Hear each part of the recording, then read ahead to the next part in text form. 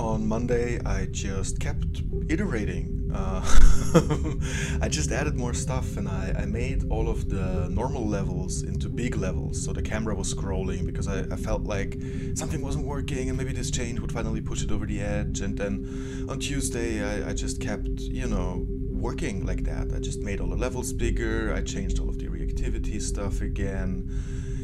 And then on Wednesday, I took a complete break. Like something was definitely wrong, not really working. And so I just spent the whole day socializing and nature and stuff.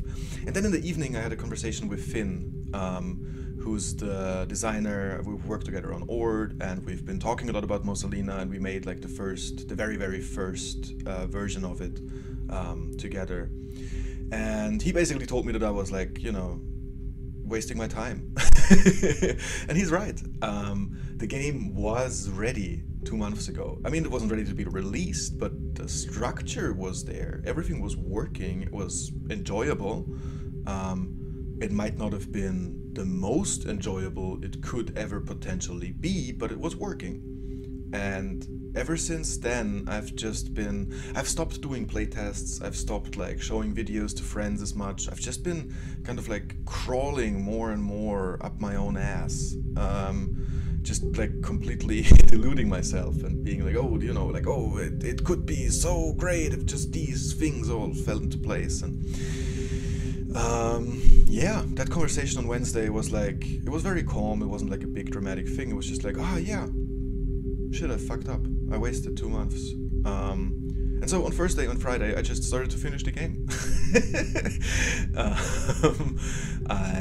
I'm going back to the original structure. I'm keeping some small details. I'm adding, just user interface, polishing stuff, really getting the levels that are there, really going over them. That's the footage that's playing in the background. It's just me doing tiny adjustments to make a level really feel cool and solid.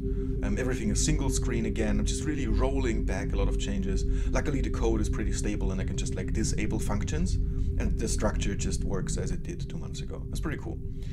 The interesting thing is that this type of situation where I have all of these huge dreams and I'm just slowly implementing them and testing them and being not satisfied and then changing them again, and falling and never really reaching the bottom. This type of situation that happened with Quamp and Producer as well, but there was a big difference in those projects, because for Quamp and Producer, in the middle of development, both of these projects took more than a year. There were months where I didn't work on the game at all, where I was just Producer, I had a small stroke and I had to take care of my health, and with Quamp I started a minimum wage job and quit game development for some time and stuff like that.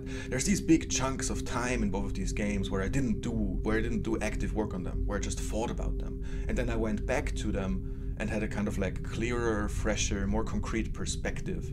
Whereas with Mosalina, I've fixed the problem. I fixed that. I worked on it consistently, which was a big goal, generally, to just be able to work consistently, to take weekends, to, just work. Treat it like a job, not like a calling that is slowly eating me alive. So I did that, and now I got the huge problem of just 2 months of continuous work wasted, kind of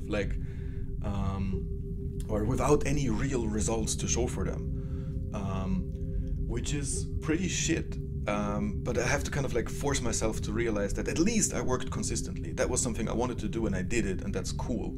And also, even with Quamp and Producer, in the end I always had this moment where I was towards the end of development, oh shit, all of my dreams are too big. With Producer, I read the blog post again that I wrote during that time, and it's oh yeah, I just have to cut all of that stuff constantly. I'm just saying that for 4 weeks. Oh, I have to cut this, I have to cut this, I have to cut this.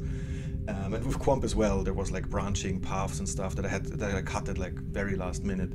And after those radical reductions, the game production really picked up, and I've been feeling that as well on Thursday and Friday. I'm doing stuff. I'm tackling problems that are real and concrete, and how does the user interface actually look, and I have to put it back there, and there's I'm just working again on stuff that is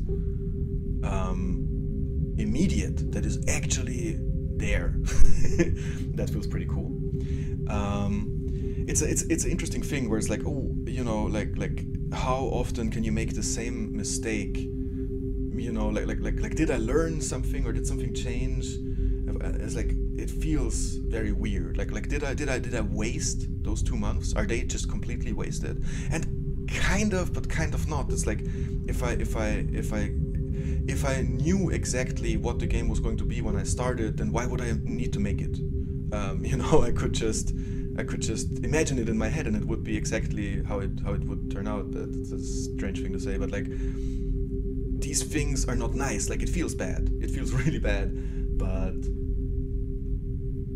if something like this cannot happen, it shouldn't happen on this scale, right? I should, like, after a week, I should be like, oh no, okay, this isn't working. You know, I should do more playtests essentially and like get more outside feedback. But if I can't do something like this at all, I don't know. Maybe I'm just defending my shitty actions. But yeah, this has been the week of Mosalina. Just like a radical, like, oh shit, I fucked up again. But now I can finish it, and that's nice. So let's go to the audience questions. Thanks for asking questions, by the way. That's pretty nice of you. First, Prime Hunter wants to know if there's going to be a beta testing or something like that. Yes, I will talk about that more next week. And Chum Crumpler 7059 says that the game reminds him a lot of Cinco Paus. I've heard that so much that I actually played Cinco Paus finally. And yes, kind of, but also not. There's not enough time to get into that. But Cinco Paus is pretty cool.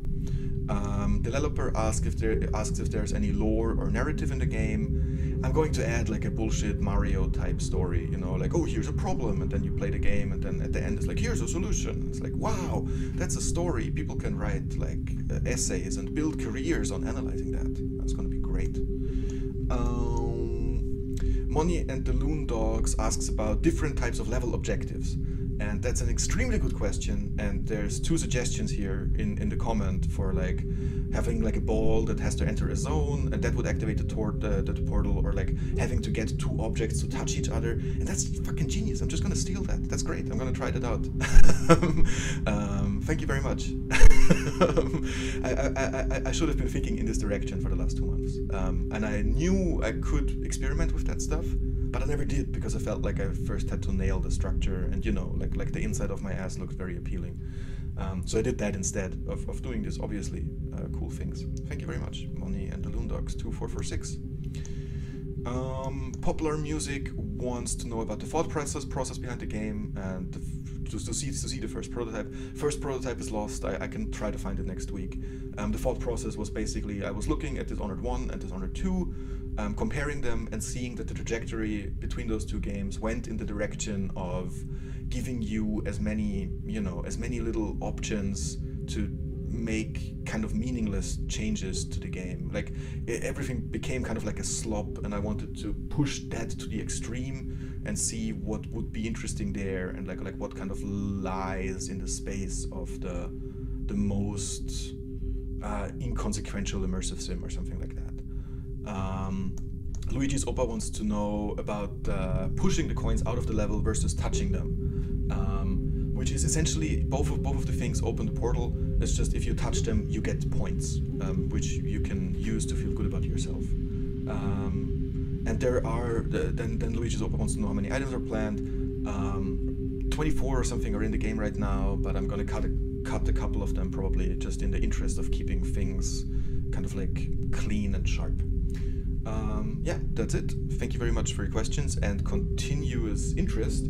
Don't forget to buy Mosalina when it comes out, so that I have enough money to crawl up my own ass for an even longer time with the next game. Thank you very much.